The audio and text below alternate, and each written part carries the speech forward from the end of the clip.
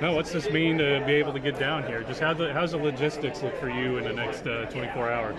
Well, it's busy. Obviously, it's a busy time of year, but I appreciate the university trying to figure out a date. And Danny's worked hard on it as well. Bill Rowe's been incredible, and always appreciate getting back here. It's hard to believe it's been 25 years.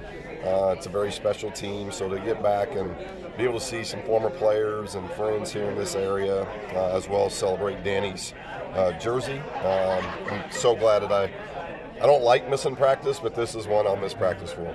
Celebrating year 25, and it's going to be all about, kind of all about him a little bit today. Just what makes him so deserving of having this recognition? Well, it was a very special team. They were talking to Sean McCreary, a good friend of mine, about what this team was. They were just really close. You talk about culture, you talk about togetherness, unselfishness. That's what this team was, and they had a toughness to them. And Danny was just one of those guys that was nearly 7 foot tall that had a touch like Kevin Alt in the backcourt. I mean, he could just really shoot the ball. He was a great foul shooter.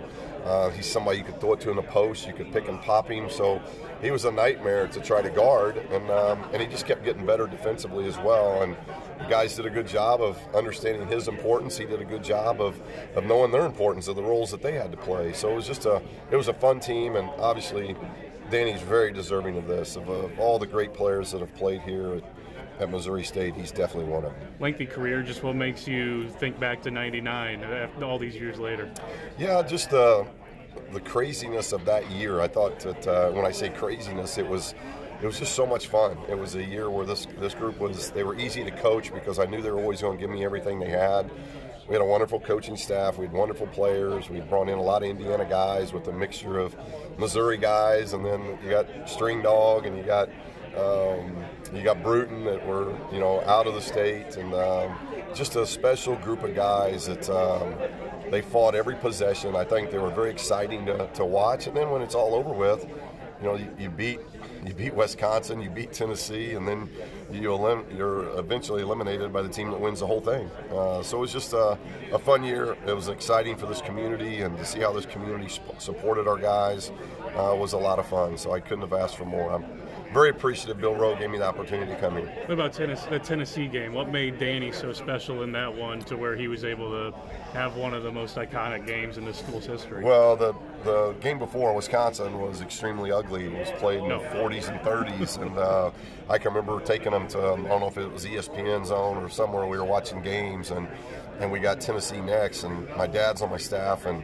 I look at him when we're warming up against Tennessee, and I'm like, Dad, those guys look like NBA guys. I mean, they were huge, and Danny obviously was the tallest guy on our team, and Danny dominated. I'll never forget, I think Old Rocky Top, they started chanting Old Rocky Top 10 minutes to go just before the game started, and by halftime they were singing it going up the steps because the thing was over, and obviously Danny had a huge game.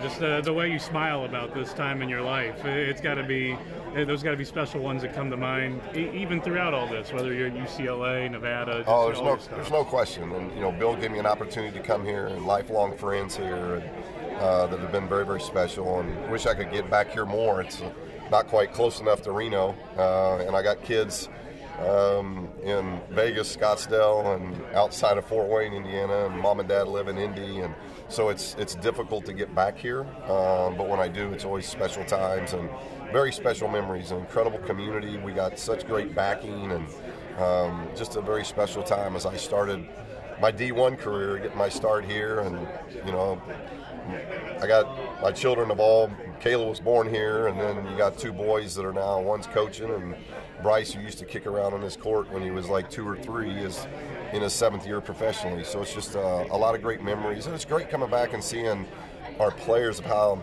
what they've done. They've been very successful after they left here, and they've stayed in touch with one another. They continue to support Missouri State, and that's something that means a lot to me. Just the passing of Bob Knight, too, I wanted to give you an opportunity to talk about what that meant to you, playing for him. Yeah, that's a hard one. It was a tough couple of weeks because I knew it was inevitable. It was coming. He hasn't been in good health for the last 3 or 4 years, and really started to slip. I saw him about 3-4 weeks before he passed, and I knew it wasn't good at that time. But just he's out of pain now, and at peace and comfort, and just what he's done for all of his players. He cared so deeply for his players and teams and meant so much to me. Not just as a player did he make me better, he made me a better coach. And I love now how our teammates send a lot of the videos that are out about Coach right now, because people are getting to know who he was as a disciplinarian, who he was, that it wasn't about being politically correct. It was about being correct. It was about telling the truth and living by the truth. And that's not always easy to do, especially this time that we're living in. And I appreciate that out of Coach, because of that, he made us better every day. Has it been a big time of reflection for you when you think of him and you also think of this team being your starting D1?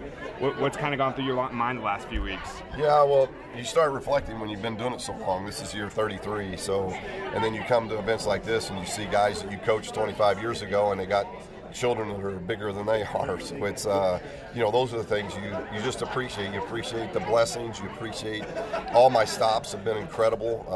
My journey has been an incredible blessing from player to coach, and the players that I've had a chance to be with, the staffs that I've been able to chance to coach with, have all been very, very special. And it started here after Manchester, and I'll never forget that, because they're very, very special times. Playing back to Nevada at halftime? Is that after halftime? Yeah, we're flying back. Well, we'll probably be here a little bit later than halftime, but yeah, flying back, trying to get back so that I only miss tonight. I can't miss tomorrow for sure.